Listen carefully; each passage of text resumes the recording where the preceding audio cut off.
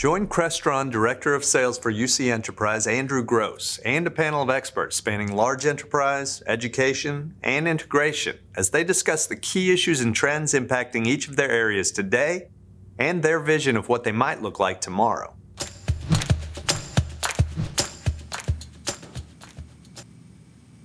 Welcome, and thank you for joining the Crestron Next Enterprise Roundtable, the future of work. A future that is clearly very interesting. We gave you guys an extra 5 minutes to think about. I'm Andrew Gross, and with me today are some incredible people from around the country and Canada to discuss, argue, agree, disagree, and hopefully provide guidance on what this team of experts sees the future of work and learning to truly be. Some quick housekeeping before we get started. The biggest reminder, ask questions. This is going to be done in your chat window.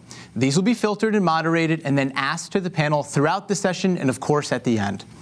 Also included are some really helpful files on the tab right above your chat window. These include product info sheets and even a map of my entire team around the country and in Europe for you to reach out to after the show to continue this conversation. Remember, please focus your questions on the future of work, the future of learning, and how the enterprise and university systems will adapt to this incredible change we are seeing with new technology being adopted at an ever-increasing pace. Now, without further ado, I'd like to introduce our panel of experts. First, we have Robert Basile. Robert is the technology strategist for fiber deep networks at Corning Optical. Thanks for joining, Robert. We also have Rebecca Inoue. She is the Director of Partner Alliances at AVI-SPL. Thank you, Rebecca. And of course, Joe Wei, the Director of Learning Environments at USC. Thanks for joining, Joe. So I'd like to start this panel off by asking a fairly simple but rather broad opening question. With large enterprise, education, and integration well represented on this panel, let's start by each of you stating what your vision of the future of work looks like. Share a vision of what the average day will be in your office or classroom 1 to 2 years from now, because personally I think it'll be very different from what we just had 5 months ago. And Rebecca, I'd like to start with you. Yes. Hello, everyone. Good morning, good afternoon, good evening, wherever you are. I think when we want to take a look at the future, we need to maybe reflect a little bit in the past. And if we go back to people like Marissa Mayer from Yahoo, I'm not sure if any of you remember her, but she had banned actually working from home in the past. If we fast forward to today, it's a completely different world out there. Even after going back into the office, things are not going to be the same. We have users across North America, across the world, who are used to having desktop phones. They've gone into their home offices where now they're used to using cloud-based solutions, such as WebEx, Teams, Zoom, Google. Companies now, when they start to have employees that are returning to the office, they're going to have to be able to address this issue of what their employees are used to now and what they were used to in their old workspaces. And how are organizations and educational institutions going to do this as they start moving back into the workspaces? That topology is going to look very different for all of our customers around the world. At AVI-SPL, we like to call it the elastic digital workplace, where organizations are going to need and want a more seamless, ubiquitous environment. That ability to move from home office to a mobile device, to a desk, to a meeting space, to an open collaboration space, and all the way back again. So there's a number of areas that are going to need to be addressed as well in this new world, because at the same time, not everybody is going to be going back to the office. Organizations across the world have said, you know, they're pretty confident that 30 to 50% of employees are going to remain at that work from home environment at least a couple of times a week. So really, it's the rise of the end user. And again, that elastic sort of workplace environment that our customers are looking for.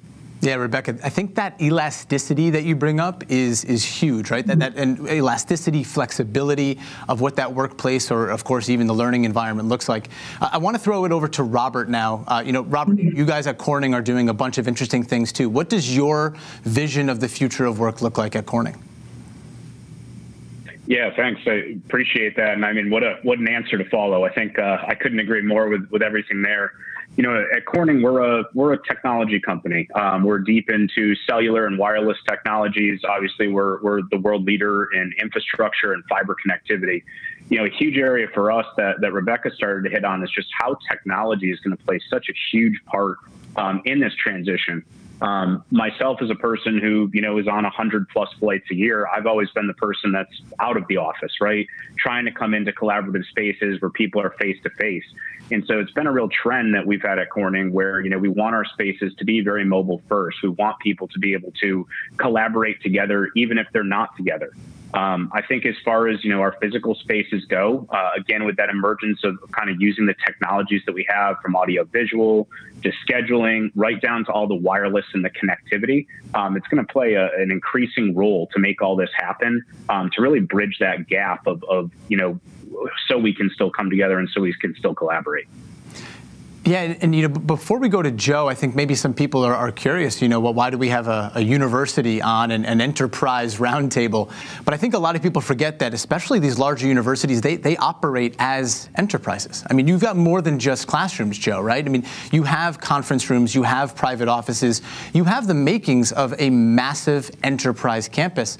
So same question to yourself, but what is USC's vision to this, both from a learning and a work environment?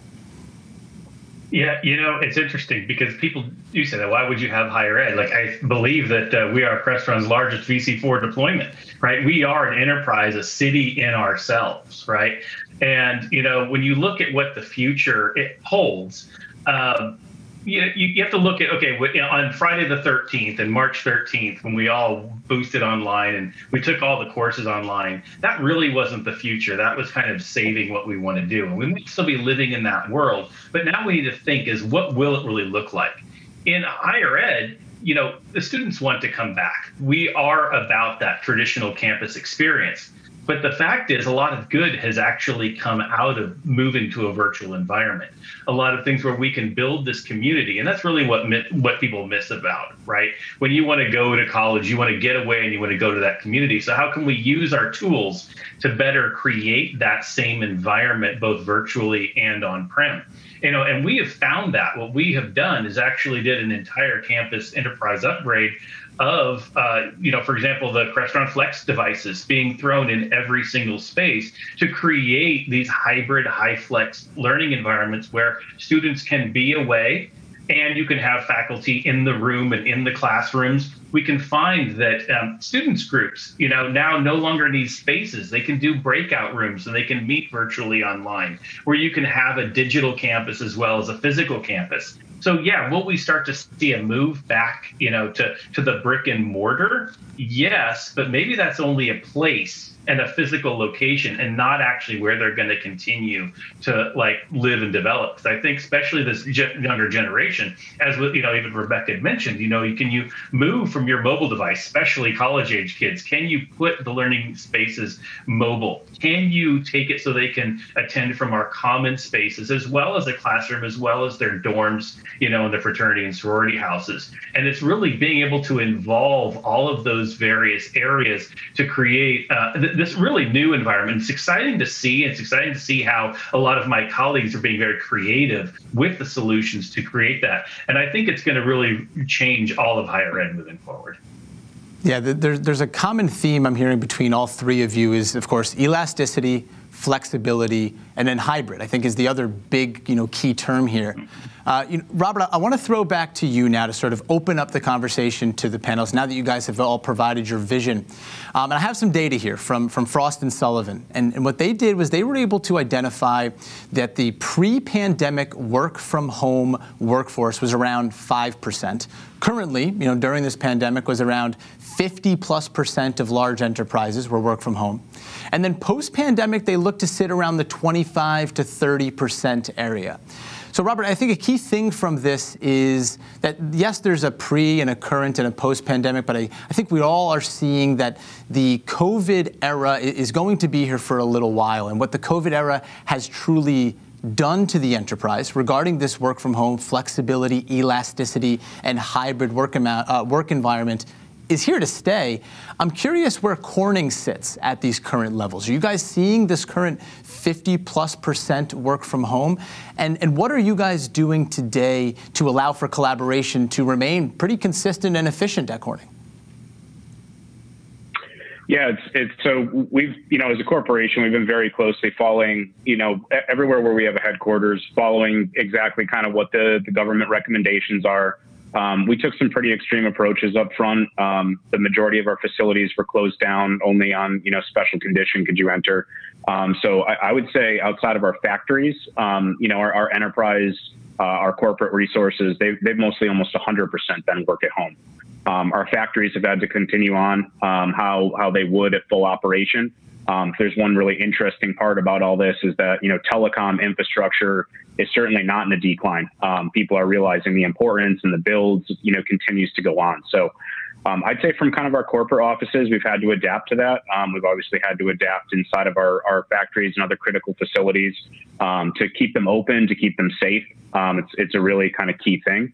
As things hopefully continue to get better out there, we will see a return to the office in those spaces, including our new Charlotte headquarters. I think we're all excited for it, and one of the things that we're really doing to kind of pre-plan as we get back in is obviously temperature checks, things like that at the door to keep the employees safe. But even more so, once you're in the spaces, continuing that collaboration that we've all hit on. People can be at their desk. They can be across the building in different rooms. They can, be booking spaces ahead of time to kind of limit interaction that's out there. So that's all going to play a key, role in how we get back in and how we get back in safely. I think the other element will just be balancing, who continues to work from home, who goes into the office. And I think the idea of who's a critical in-person worker, I think is going to drastically change as we kind of go forward. Yeah, Rebecca, you're in an interesting position here as not only as you at AVISPL are probably doing this from a corporate standard, but you're probably seeing a lot of what Robert is talking about being deployed across all of your customers and your partners, from Microsoft to Zoom to, of course, Crestron and probably all the customers that you work with. Are you seeing what Robert's talking about also being done? And what other trends are you seeing being done both in the higher ed and large enterprise to create a not just efficient workplace, but also a safe workplace that enables and truly does allow for collaboration? Yeah, gosh, I have so many answers to all of those questions. So I'm going to start with one of the last highlights you mentioned around safety. That is a big conversation with our customers and with our organization internally. And what that really means is how can we assist our customers and our own staff to return safely to a work environment. So it means expanding where we need to look. So we need to start looking at intelligent workspaces. We need to look at the ability of how do we start using AI in the workspaces to ensure that things like social distancing are taking place.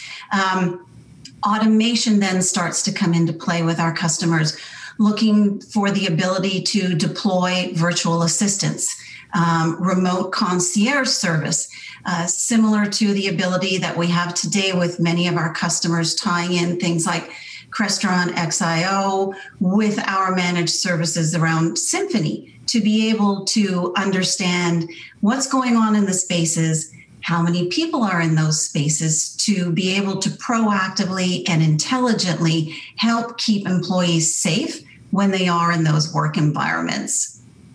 Joe, are you seeing some of that already at USC? Rebecca mentioned some big things like AI. Are we at that level at say, a large university like USC? I think we lost Joe's audio. I should know that by now.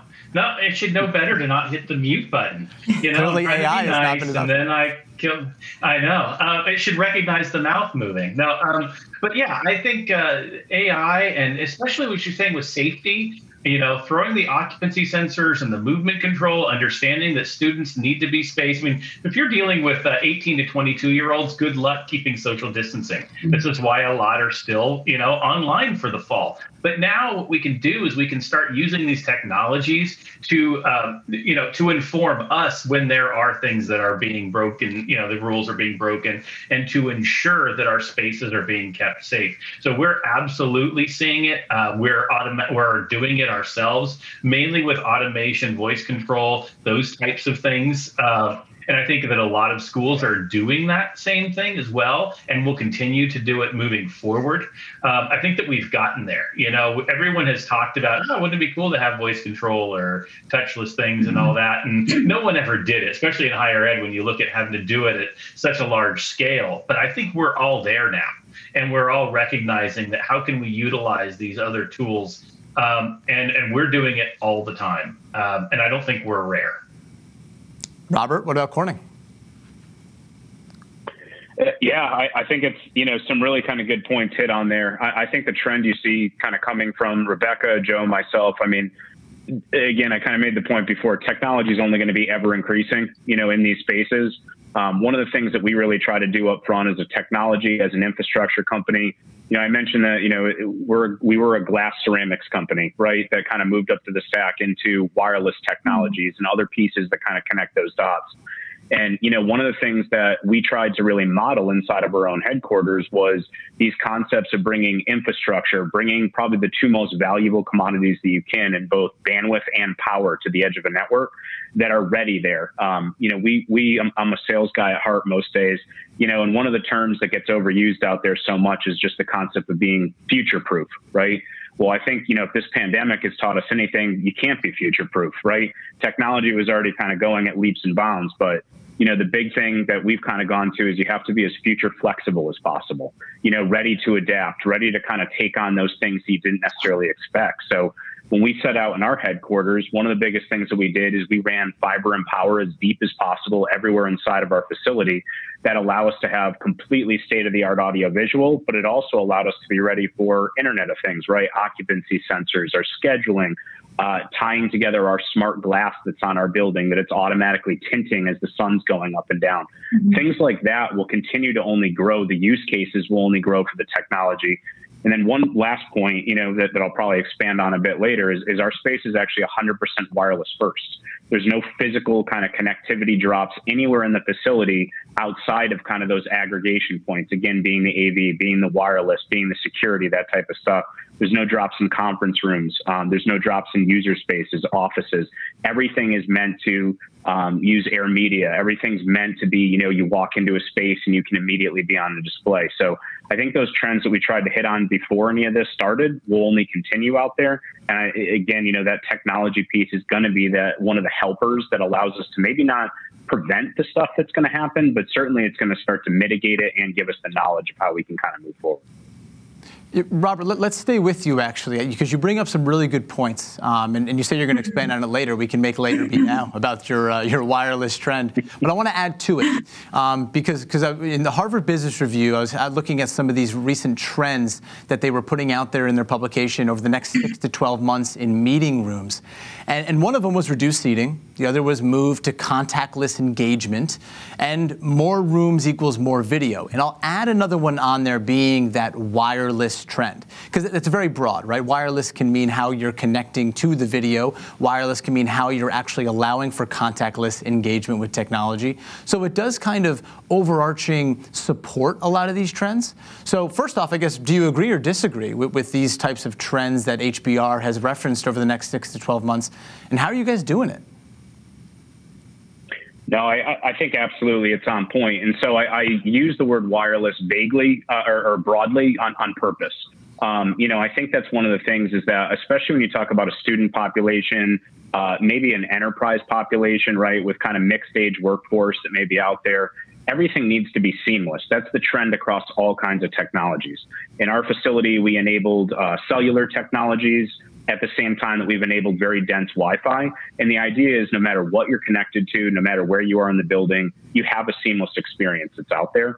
And so that's really been, one of the key trends that we've, tried to hit home. I think, the other thing that we've really done is, we came from a space that was almost 80% offices and conference rooms, very few cubicles. So everything was kind of very closed off. There wasn't as much collaboration. Our new building is wide open architecture, even to the point where we had to install sound masking, right, to kind of damper the noise that could be out in large common areas. And one of the things that's come along with that is we have much smaller kind of intimate conference spaces, but our NVX solution that's out there allows us to kind of connect those spaces together. So it's like we're in the same room, right? We're not losing that collaborative spirit just because we may be across the building. It's also helped us where, there's not a rush on who can get the 20-person conference room any given day out there, right? Any room can become whatever size we need to in the facility. And also for our executives to go and address staff or give us all spaces that we can kind of settle into. That's really what's making it happen, with that wireless being the bridge to really kind of make it seamless, make people, while technology is really in your face, make it seamless that they don't need to necessarily worry about it. Joe, are you seeing the same types of things creep into higher ed as well? Oh, absolutely. I'm sitting here just nodding at everything he's saying because we completely are. And it's interesting because even you say it's moving to wireless, we're completely moving. And what we have just done is a complete move to everything being software-based, cloud-based. Everything that can be IT-centric is what we have just done is on an entire enterprise level, from VC4 to Fusion Cloud to XIO Cloud to CH5 to you name it. If it offered an opportunity to do that, we did that. And now people say, well, why would we move, to everything being, IT-centric? And because then that does allow even the wireless. Our rooms are so smart, even going back to the last question, that because we can now tie in all of our other devices with, say, the Flex device and having every room Zoom enabled, it can be so smart that the occupancy sensor goes off when they walk in the room. They already know who they are. It launches their Zoom class and puts the faculty member already in the room, and they didn't have to do anything. And that's where you can really start to offer, a true white glove service to the faculty. It takes your SLAs down. You know that your trouble calls go down because the rooms start to do everything themselves by being able to move away from the traditional AV systems into, these newer cloud software-based ecosystems that we've just been impressed with. And the faculty members who have now used the spaces just can't stop talking enough about them. And we see that now even in the workspaces, our group study spaces, and those who will continue to be able to work from home can now call into these rooms just as simply. And that's really where you start to connect people, and the technology works for the good of it and not against you. And I think we went through a big, a lot of, especially in higher ed, we would dread the trouble ticket, right? Because our technology was always working against us. And now that's completely switched. It's now being used to actually connect people in an easy, frictionless way. And I think this is a new trend and one that's going to continue. One that we've always been talking about is not what we would talk about for years with future-proofing. We really just meant quit calling me. It's really what we meant by future. Well, as Robert said, future preparing, right? Exactly. And now we're actually there. And we can do that. And I'm seeing a lot of institutions now. We're still early in it, but it's definitely the trend that will continue. Mm-hmm. Yeah, so Rebecca, I want you to put your integrator hat on for a second, since you just kind of heard from, obviously, Corning being large enterprise and USC being large education. These trends that they're talking about, I've got two questions for you. The first one being, do you see that what USC and Corning are doing, is that common across a lot of the other massive enterprises and educational universities that you're working with? And the other big one that I'd like for you to answer is, do you see some of this technology implementation being just maybe a pandemic knee-jerk reaction, or are these permanent changes that are going to be both adopted and further implemented for years to come? Yeah, both really good questions. And there's a yes and a no to that first question. So I don't think a lot of our customers are exactly where Corning is today. Are the conversations around that type of work environment happening on a daily basis with a number of our customers globally? Absolutely. So we're seeing a real trend with all of our customers wanting that next step because this has been huge, right? Customers have been pushed into the cloud with a moment's notice. And that's not going to reverse at any time, I think, in the future and moving forward. And so then with that, it really changes, to Joe's point, organizations' abilities to be able to effectively manage their workforces and manage spaces and manage collaboration at a completely different level, and to also proactively manage those through integrated, workplace management systems. So yes, the conversations are there. Are all of our customers there? Absolutely not. Are we working on designs on a daily basis around things like collaboration, automation, safety, intelligent workspaces, and security? That's our future. And those key points are never going to go away. They'll probably go up and down as to what organizations want. And then, yes, I think it's here to stay. I think once people start moving into those workspaces again, we have the short term of, wow, we've got to really monitor how many people are in each space. And we can do that with our IoT sensors and room occupancies and room booking intelligence to, limit the number of people going into different spaces. I think once that starts tipping over to the 50 to 70% of people going back into the workspaces, I think then the shift is going to get back to, again, collaboration and how do we do that, and continuing on with the automation and the intelligence in the workspaces with that. Yep. And the ubiquitous environment. I hope that answers your questions. No, it absolutely does. I hope it answers a lot of the audience's questions too. And speaking of questions, we've got a ton coming in. I definitely want to spend the next 10 minutes and get to these. So thank you everyone again for asking all these amazing questions. These are fantastic. Let me go to this one right here. Let's start with you, Robert. Which technologies do you believe are going to be winners and which technologies are going to be losers as a result of COVID-19? So kind of a loaded question. I mean, we have what I would call our baseline technologies, right? And I'll use some broad terms again for these, but I don't think they'd be a surprise to anyone. This is a wireless world. So, the growth of cellular technologies, the growth of Wi-Fi, Wi-Fi 6, we see coming on like crazy right now. 5G, those are only going to bring spaces together. The great part for Corning is obviously fiber brings all those pieces. But, beyond that, I think what Andrew, I've jokingly kind of said to you and some of your team before, it's amazing. We built a brand new headquarters at Corning, and obviously we have all of our own gear and all of our own stuff on display. Probably vendor number 2, which should be pretty proud for you guys, is Crestron, right? So that was really our first foray as Corning, and building a brand new headquarters recently.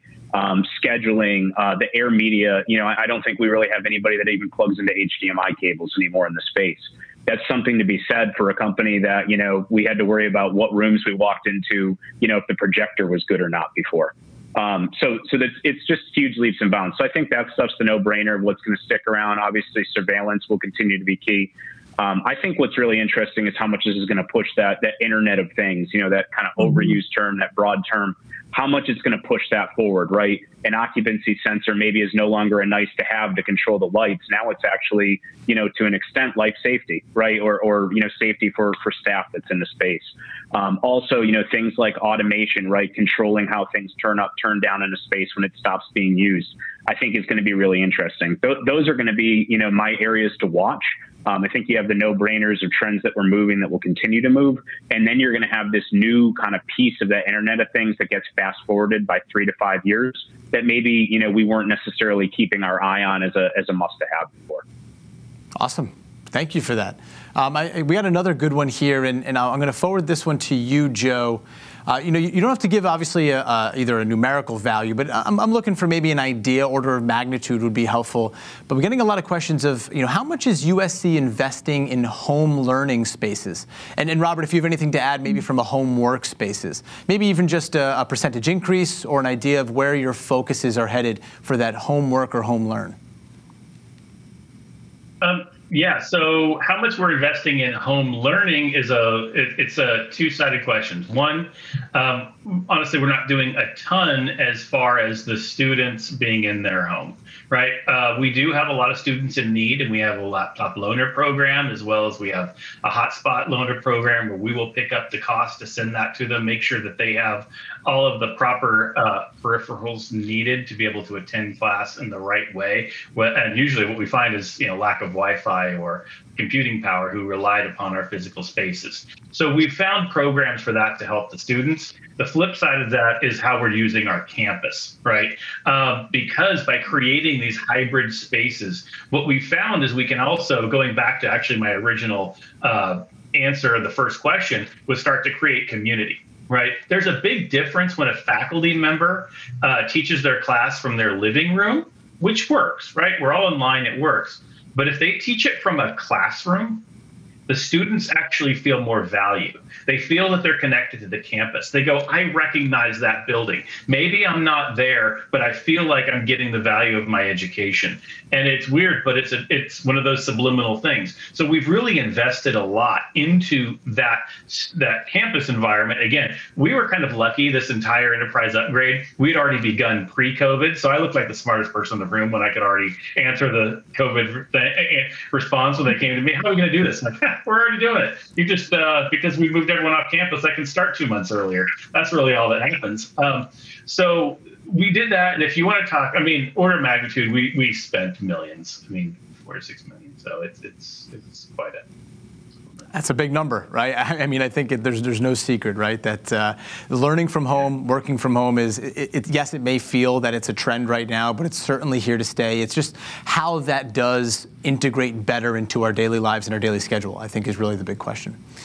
So to Rebecca, here's a great question for you, and this is a big one, so we'll try and see if we can keep it summarized. But we have a question of, why do so many organizations struggle to integrate AV and IT practices? And what suggestions can you give to do it better? Yes. So that is a loaded question, and I would say it is fundamentally a corporate culture thing. And I mean that from a global perspective.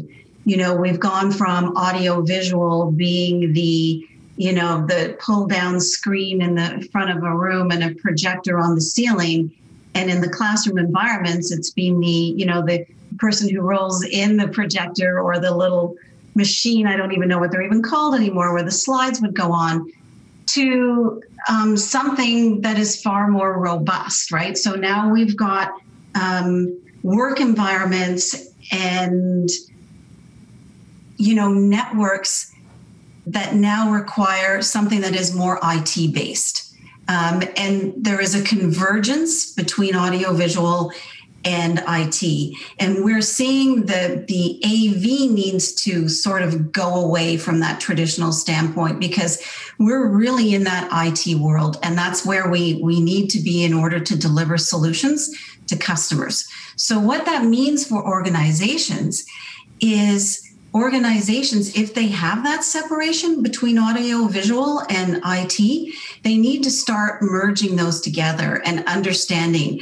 that they're not separate, that they are one thing, and they are being driven by different UC platforms. They're being driven by the cloud. They're being driven by wireless networks and mobility. So they need to converge. So if organizations have separate departments, they need to pull them together. And then the story then needs to also start working with facilities and corporate visions and corporate stories. So now you're not just even talking about IT stuff, you're talking about a corporate culture. So if you can converge the two into one group that are working also with facilities and with the vision of an organization, I think companies who are starting to look for solutions will have a more cohesive approach when they start talking with companies like AVI-SPL or with Corning. And I think it'll just be a better story, because you can't separate them out anymore. If you do, you run into problems, and we see that every day. Yeah, I think we saw that convergence happening over the last several years. I know we spoke about it several times, either at shows or webinars. But I think now, especially in 2020 and into the new years, we're going to have to see that collaboration between the two organizations become better. Mm-hmm. The convergence has happened. We now need the collaboration. So unfortunately, that's actually all the time we have for questions today. Thank you again to everyone who was able to provide those questions. We will get to your questions via written answers very shortly. But thank you again for everyone who participated in this roundtable and for asking questions. I hope that you guys were all able to refine a little bit of your own vision of the future of work and the future of learning. But most importantly, thank you all to the panelists. I really appreciate all of you sharing your expert take on what this future truly does look like. If anyone would like to learn more, please reference the UC Enterprise team map in the file section. Reach out to me directly, reach out to my team, and we can engage on how Crestron can help satisfy your needs for the future enterprise and the future university. I hope everyone enjoys the rest of Crestron Next, and thank you again to all of our incredible panelists.